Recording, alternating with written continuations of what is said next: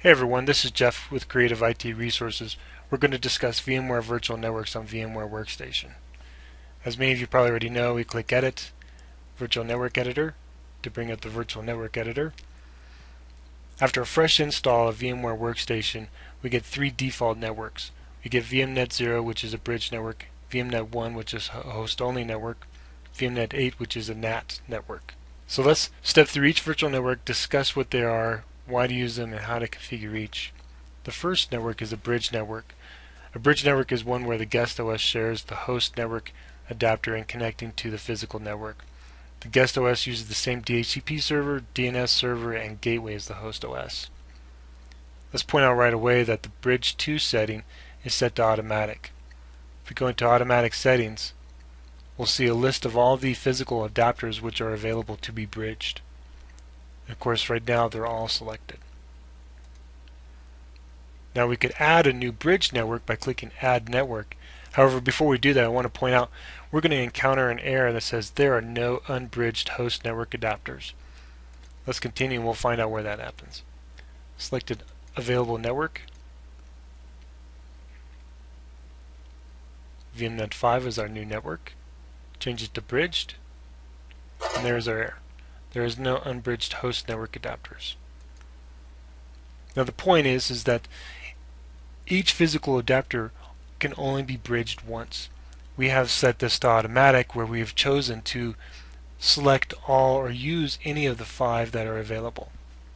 To fix this, we have to go to our first bridge network, go into automatic settings, and unselect one of the adapters. In this case, let's choose the gigabit network connection. Go back to our new network, select bridged, and now we notice bridge 2 is using gigabit network connection. If we expand this, we notice there are no others. However, the other option to fix this is we could go to our first bridge network and go to bridge 2, and let's select Centrino, for example. Go back to our new network, and under bridge 2 we have all 4 choices which were not selected from the first bridge network. So now we could create multiple bridge networks. Let's go ahead and we'll just leave it with the gigabit network connection. The next network is a host-only network. A host-only virtual network is a private network between the host OS, which is optional, and the guest OSs on the same virtual network. This is not a public network and does not provide access to the outside world, meaning there is no default gateway. We could optionally remove the host OS from this network by selecting or unchecking Connect a Host Virtual Adapter to this network. VMware also on the host OS provides DHCP service. We could remove that or add it as well by checking or unchecking this box. For this particular subnet or network, we can provide a subnet IP range by providing the subnet IP and the net mask. In this case here we have a Class C network. To adjust the DHCP settings, we click DHCP Settings. Here we can configure the start and end for the leased IP addresses. We can also set the lease times as well. The next network is a NAT network. NAT is short for Network Address Translation. A NAT virtual network is similar to host only, with the exception it is not a private network. Similarly to host only, we can remove the host OS from this network.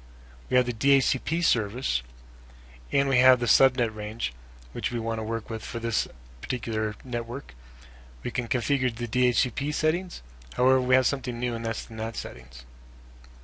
Here we can configure the gateway because now we can access the public network. This gateway IP address is what's distributed with the DHCP. We can also configure that to something different. However, we should note that this is not the same IP address as the host computer. In this particular scenario, the host is .1. The gateway is going to be .2.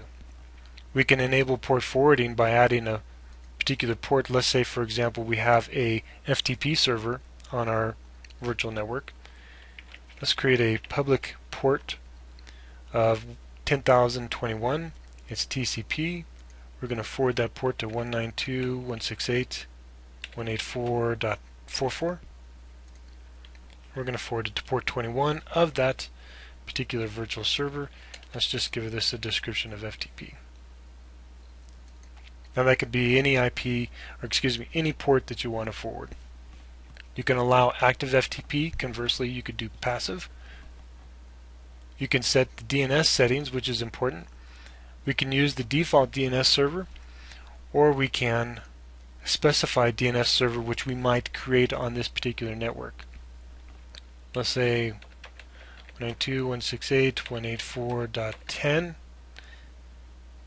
and maybe our alternate will be .2, which is the same as our gateway. And we can also make some changes to the NetBIOS timeouts. Now we've configured the NAT, the only NAT network that we can have. A NAT virtual network is ideal for managing a small network where it's truly independent of everything on the physical LAN. For example, a computer network might have a domain controller, DNS server, DHCP server, maybe a web server, and some workstations, and all this is assuming that the host OS or host computers / server has the resources to run all those simultaneously. Hope this helps clarify what a VMware virtual network is and how to use them. Thank you for watching, and don't forget to subscribe. Thanks a bunch.